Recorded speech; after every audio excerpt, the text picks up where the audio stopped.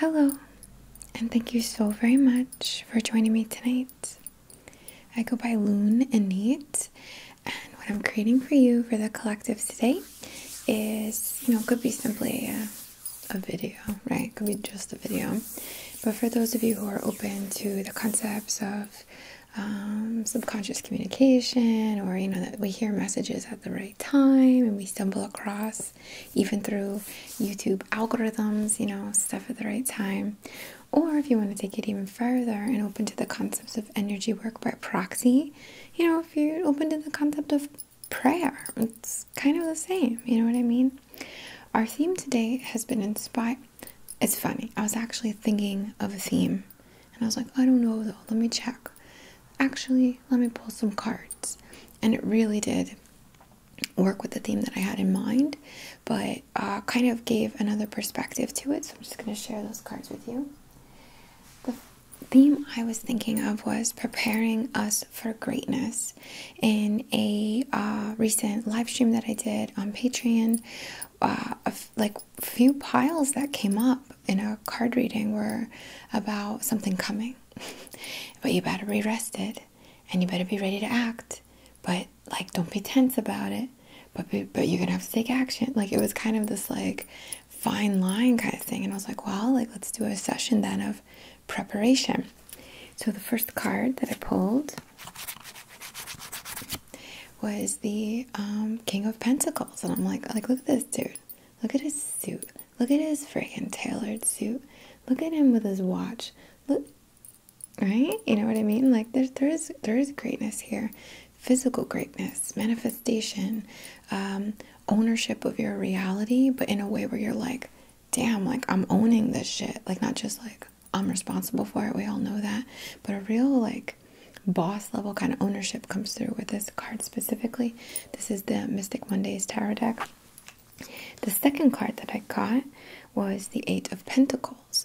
Very creative, creating, building, refining your craft, doing, very physical. There's a discipline, there's a integrity of sorts, there's declining, potentially, well, I don't know any of us right now who are declining going out, because we're not really allowed to go out right now, or you know what I mean, it's not really, it's a little uncouth at this moment, isn't it? But saying no to even a Zoom hangout, or how can I say this better given the present circumstances? Basically, not working on yourself, but working on a craft of some kind, or it could be yourself as in continuously developing yourself, but this feels external. This feels like something that's being created and shared in some way. So we have this boss card with this discipline and how do I say this? Integrity of creating, the integrity of no, I'm a creator, this is what I do kind of thing.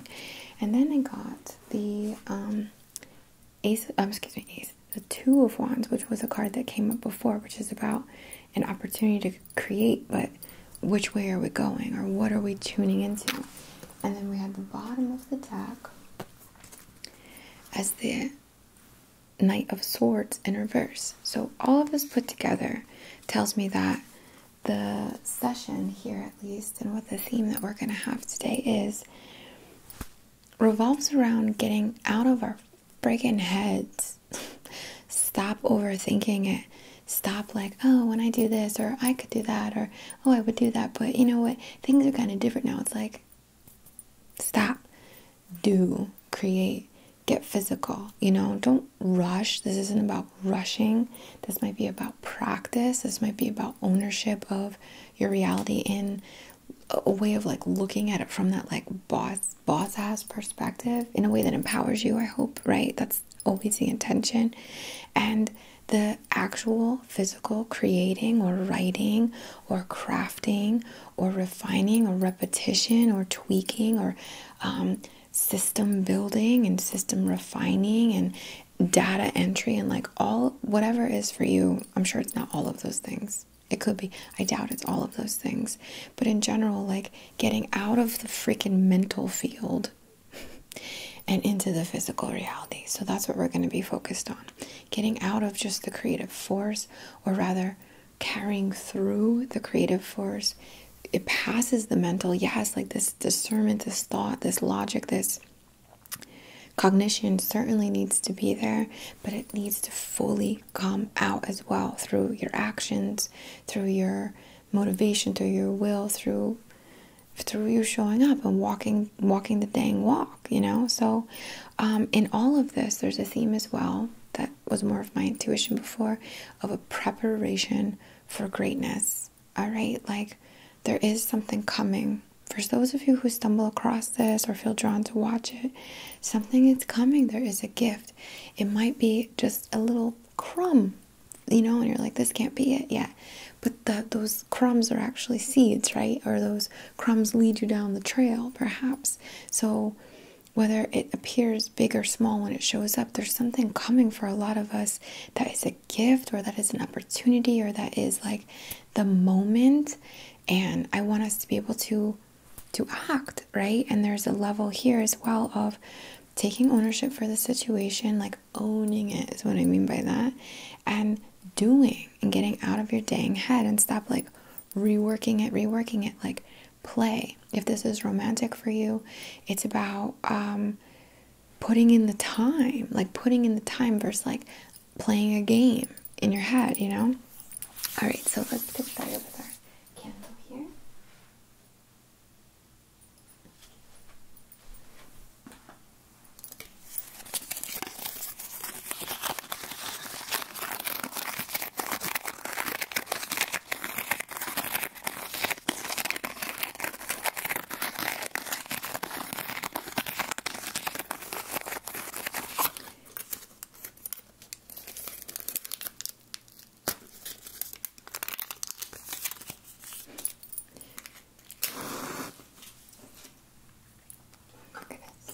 Attention with our little grapefruit candle here that might pop at us, so be careful.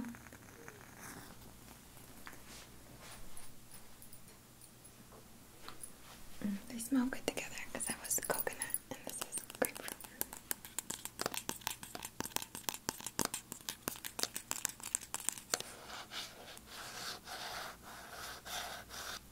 So, on behalf of your and mine and everyone else's highest and greatest good and perfect comfort and perfect alignment, our intention today is to, of course, rest, of course, restore, of course, align, of course, create peace, harmony, balance, but as well, where did it focus? Okay, good. It didn't come back to me. To prepare for this opportunity, to activate our will, activate our ability to take action, our drive, our integrity, our impulse, you know. And I don't mean to be too impulsive, but for some of us right now, this is a theme that we will work with as a advantage, that impulse, that instinct, that motive, that push to actually physically do, to actually physically create, to actually physically make change, or start something new, or refine, whatever it may be for you, how it shows up in your life. But all of this, of course, as well, in preparation for greatness, in preparation for some life-changing, no matter how small it seems in the moment or how grandiose, right? But for that, to welcome it, to see it so clearly, right? Just, I see you and I'm going to act on you, like that kind of thing. So that's kind of our motive here today. And if you have an intention you would like to set for yourself, please just follow the light and send it in. Speak it to yourself, say it inside your body, like in your mind, I mean. Although if you're able to, saying it out loud does create resonance, does create frequency, vibration. It does project into the universe in a more physical sense, right? And that's what this is about. So if you're able to even whisper this or snap your fingers or something that creates a vibration, please do so. It could be your breath, you know, whatever feels good. But do invoke your physical nature here, all right?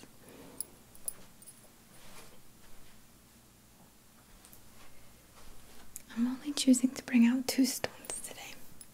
So the first, well, kind of. The first is this really cool carnelian. Let me get the candle. See if I can show you how rad this is. I mean, I guess it's kind of hard, but it is a bit glowy with a light behind it. And I love the like black pieces on it, the black markings. I think it looks so cool, so interesting. And I brought this out for that creative energy, that creative force. And the primal instinct to take action, to move. Not necessarily fight or flight, right? Like the more, how do I say, action, impulsive, creative impulse kind of intention here. Sorry, my words. And I chose this carnelian specifically because I do have others, but because it is more of like a yellowy orange, and I like the concept of working between the sacral and solar plexus. Like I think it has a nice bridge to it in that regard.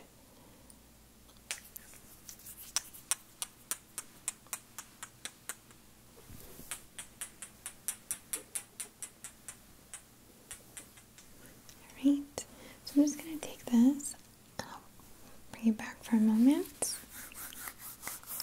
I'm just going to focus on channeling, aiming down at the sacral area first, stirring up that creative force, stirring that creative energy, that instinctual, animalistic, if you will, like a physical need to create, or a physical need to put a foot down and then the other and create momentum or keep moving.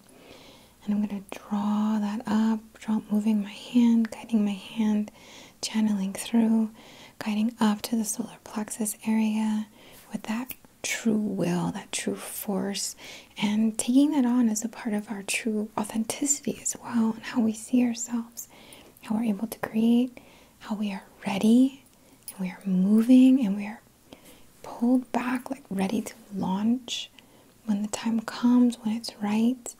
But in the meantime, and I'm continuing to guide my hand up, just pulling gently, swirling back and forth, causing momentum, this energy up the chest, to allow the practice to become, because sometimes the universe waits for us to get moving. A lot of time, the universe, or however you want to think of it, waits for us to be in motion, waits for us to take those physical steps of showing up. Get out of our head, get out of the manifesting perspective that's entirely mental or astral or created up here through thought. That's incredibly powerful. But for the big push, it is the act of getting started. That the universe is like, oh, they're doing it. Like, send them more resources. Send them that person. Show them that thing. Like, and it all just starts coming. It's quite incredible.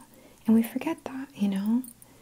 So again, just moving back. I'm going to actually go back down just to make sure we're moving this up.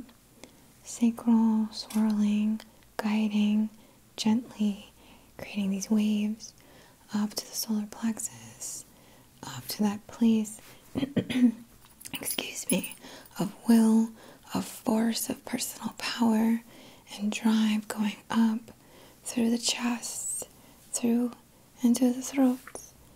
I'm going to switch my hands, switch my stone here in a moment. Just place this candle here. To this gorgeous aquamarine piece. I'll show you. It's so pretty, so interesting and soft, like so soft. It's such a soft, icy blue. Has these gorgeous little steps here. Step formations. I've probably shown you 20 times because I love this stone. I bring it up a lot. We're going to go back to focusing on the throat, the point of expression to communicate to yourself and slightly soothe this area, because it's such a pale blue here, and I want that expression. I want to work with expression, but I'm not trying to necessarily stimulate so much thought that we choke it up either. So that's why I'm working with this one. And I guess in tandem, the orangey amber kind of piece. So we're just drawing it out, drawing out that expression to affirm, I am ready. I am not here to solely talk the talk. I'm walking the dang walk. I'm taking action. I'm practicing. I'm moving my body as able as I may. I'm making the calls. I'm making the plan and the calendar. I'm watching the videos, the how-tos. I'm listening to other people. I'm reading books. I'm collecting information, because all of this is also action. All of this also gets you in place. But remember not to keep it only up here. We must, in this case, do something with it in the physical. Just like I've used this expression before, but if you want to be a chef and you feel like you're not doing, like, you gotta start cooking, dude. Like, you gotta start cooking something, what you have available. Get some spices, learn some techniques, you might not have the chef's kitchen yet or the tools you feel like you want, but you gotta start at wherever you can. You gotta start and just, parallel that as best as you can to your real situation, of course. We're gonna guide it out, moving it up, guiding through. All right.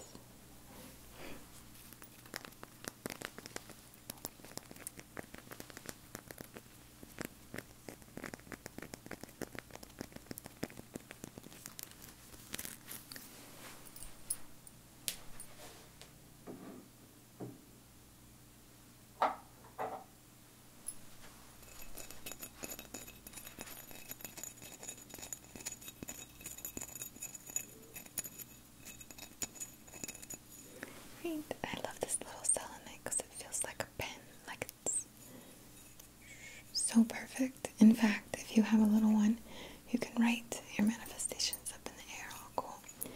But selenite is quite punchy, I would say, quite powerful. It has a soothing look. It's hypnotizing, so it feels soothing, but the energy of it is a bit like heightening. And it has a great channel kind of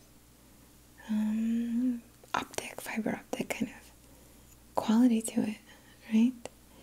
So we're gonna do again, focusing back in the sacral area, just stirring, and I'm drawing in affirmations to empower your creative force, to empower your sense of how much potential, unlimited, right? Limitless potential lies within you. To tune into that, I tap into the incredible, unlimited potential of my creative force. I tap into the unlimited power of my will, of my drive, of my personal energy to direct. I tune in to my instinct to act, when guided to act, when that instinct hits, and take a step, and then another, to learn, to read, to practice again and again, moving through. Guiding up into the heart, writing affirmations of alignment, of hearing your soul's guidance, guiding up into the throat to express these wants, these desires, this dedication, this what this I am, I do, I create, this is me, like the affirmations of self and of your choice and what you choose to, dare I say, succeed at, or dare I say, work towards. I don't love the word success all the time, although I mean it here in like the best way, of course. And to not overthink, to allow the mind to be an asset, not a cage, not a trap. We let the doors swing open and let this out.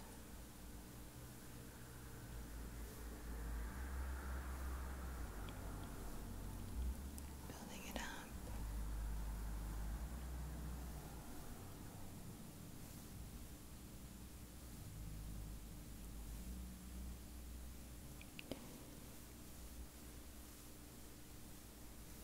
I'm going to go over the forehead area here and just draw some symbols. Focus on an awakening, an attunement of sorts, not a Reiki attunement, but an attunement of sorts to your potential, to your ownership, like a little sassy, a little Capricorn. I don't want to say cold, but there is a little element here of like no nonsense. Not no play, but no nonsense. You know, no drama, nothing personal. Play, sure.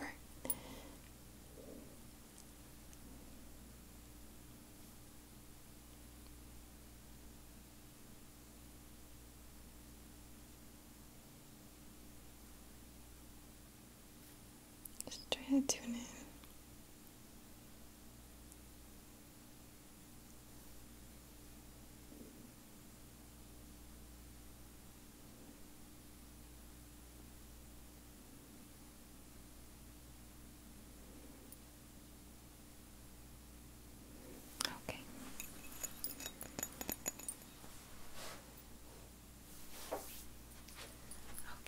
So, I'm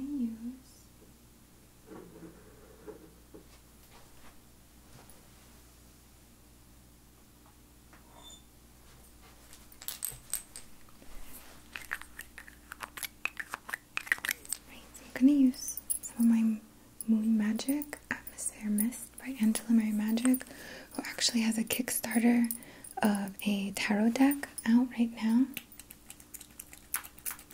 Oh my gosh, I'm so low. We're doing approximately 7. Oh, I have to order more. Yeah, we're just going to, this is a very powerful, like full moony kind of like spray.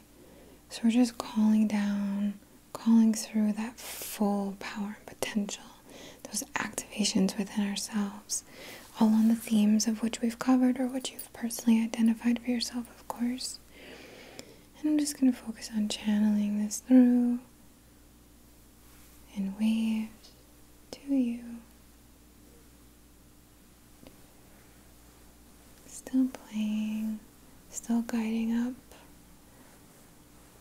that inner force, focusing, channeling through, pushing it out. This isn't necessarily about release, as in releasing some kind of toxic or, discord of some kind. It's about releasing what we have inside of us, in action or in creativity or in just words and a declaration.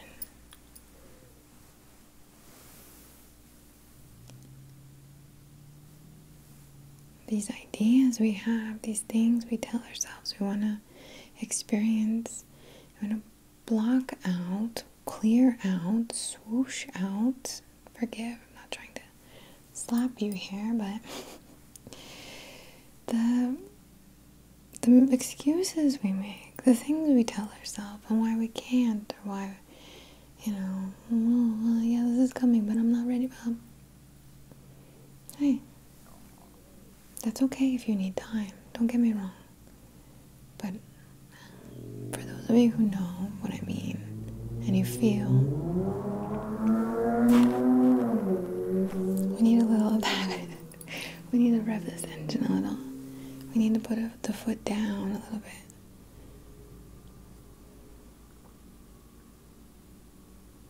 Getting images of owls, particularly like barn owls and baby owls.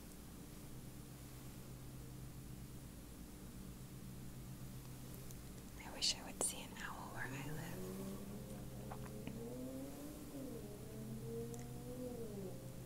I'm seeing a shark. It's this message of forward momentum.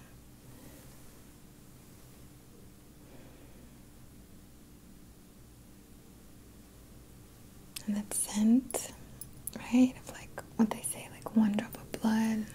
Shark can smell it from however far away. Feel that within you.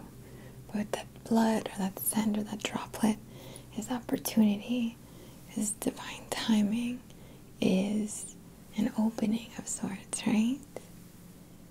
And just focusing on tuning into that shark energy and attuning yourself to that instinct, that forward drive. I'm hearing ruthlessness, and of course I don't mean that by putting other people down, but like I would love to spend some time with you today, but this has to be, this is a thing I need to do. Like, you know, hope I'm making sense. Alright, so we're gonna flip it up, get you ready. This tailored suit, this fresh cut, this like hair, I mean, which obviously is not me. This grooming, you know, like looking the part, where that might be some of it for you too, like just getting dressed.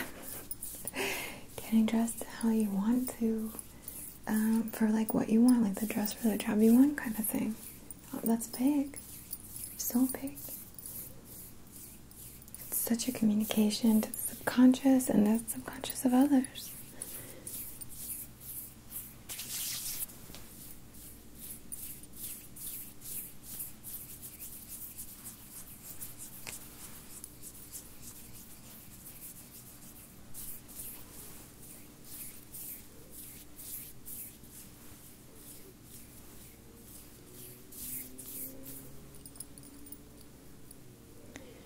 Pull it out into the field so it permeates and it's sensed not just by you, but by others. They know your mean business, you know?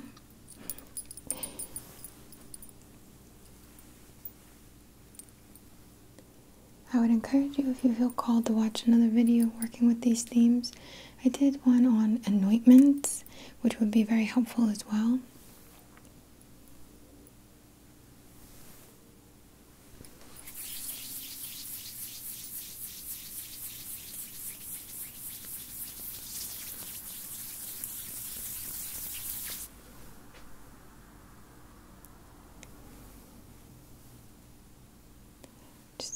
Focus on the physical.